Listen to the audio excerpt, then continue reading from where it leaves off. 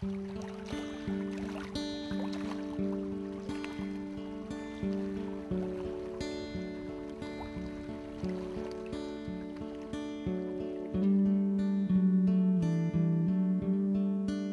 I'm going to be using is the uni thread Fire Orange in 8.0.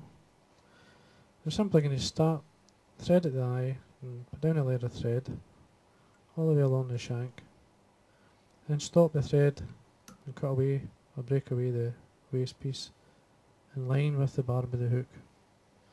Now I'm going to use a medium red holographic tinsel. This one here is by Vineyards. Let's take it round the bend and then come back up. Looking for around about 2 to 3 mil tag.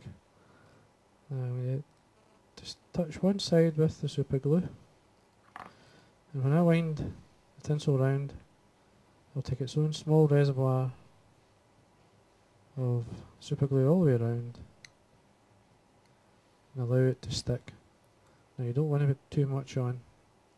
The main reason for that is the actual super glue will take away the red holographics, well, and it'll go silver. Now it's okay, I mean it wears and it suits the fly, it's not going to do any harm to it, like, so it's just, you want it red, keep it red, and that's the easiest way to keep it red. And then a small gold oval tinsel, just catch it in and the way down with the thread. Now turn the thread up just basically to tidy things up. Now I'm going to use this, it's called Supernatural Original Blend. Now this was by David Rice. I don't know if David's working now, but I bought this from the Glasgow Angling Centre. They have a good supply of it, and you can see it's coral.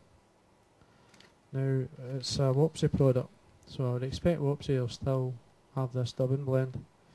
Now as you can see, it's a really nice colour. It's actually two mixed together. If you look close, you can actually see it's actually pink and yellow, but you think it was orange looking at the colour. It's just with the two blended together, it just gives that impression. It's a really nice colour on a body. Now just dub it on. Now it is a natural fibre. It's like, I think it's mohair.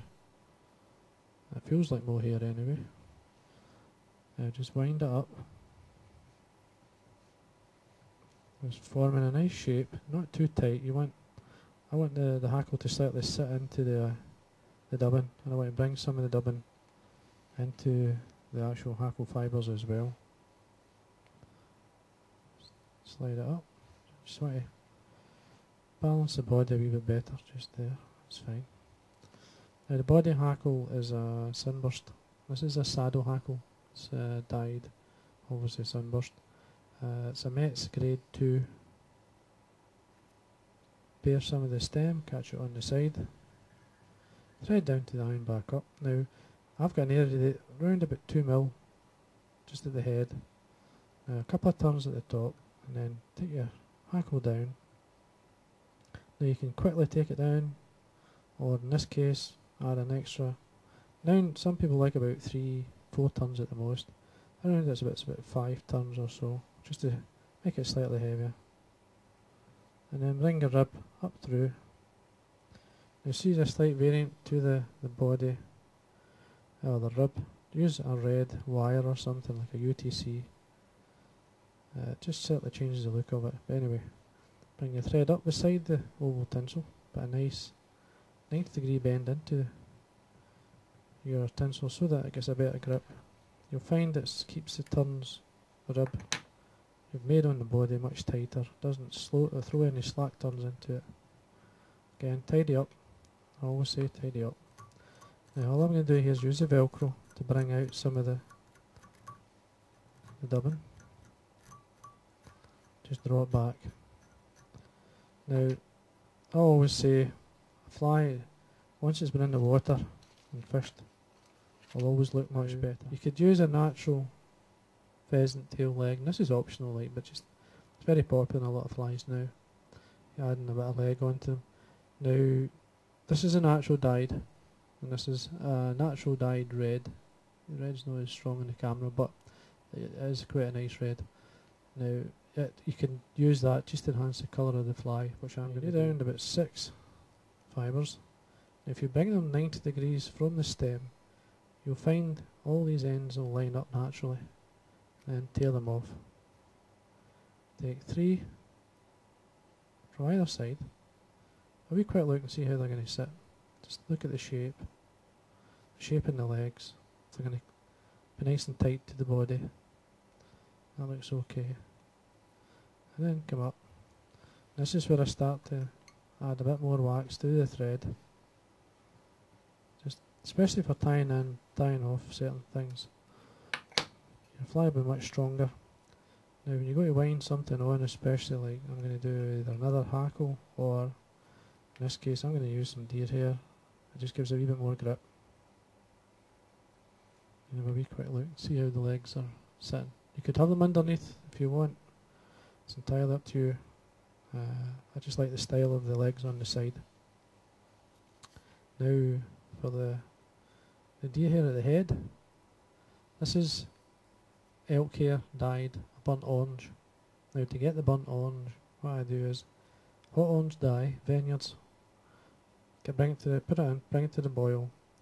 You'll see the colour starting to take, and then add in a tiny bit of red, which will make it much deeper. And it's basically what I call either flame or burnt orange. Now you don't need a huge amount.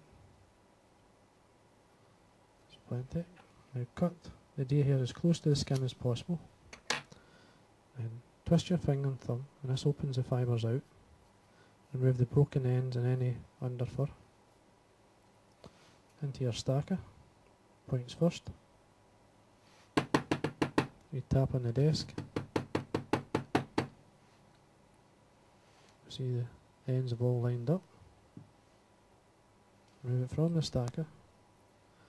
The length, if you imagine if you're going to wind a hackle on there, your body hackle, your front hackle would be slightly longer than that. Now I want the same idea in the deer hair. I don't want it too long. You could have it longer if you wish. It's entirely up to yourself. More as a hackle, just slightly shorter. Get the length, then hold it.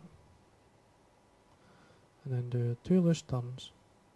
And slowly tighten up and allow the deer hair to run all the way around. And then bring the thread through the cut ends now. Just before I go any further, I'm going to check they're okay. That's fine. And it's just a small muddler head. Pull it back, bring the thread to the front. Make sure you get wax onto your thread at this point, and keep the thread tight. This will give you all the grip that you need just to tie off.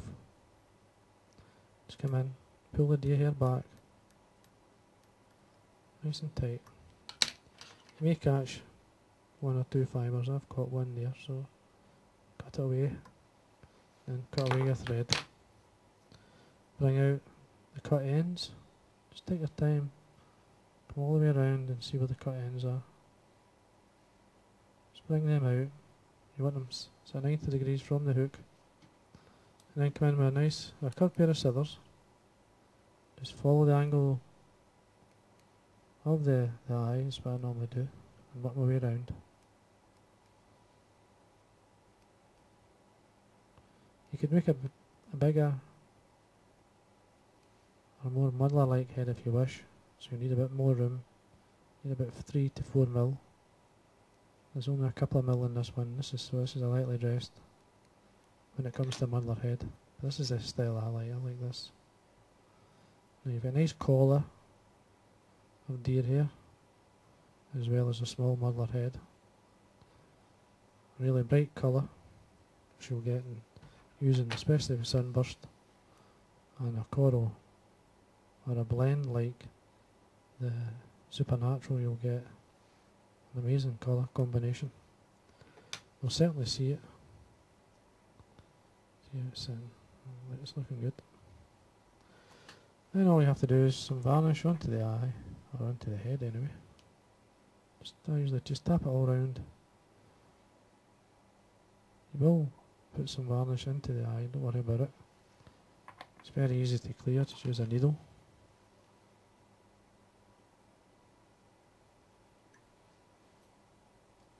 There you go. And there you are. And that's the what I call the Orkney Sunburst Muddler.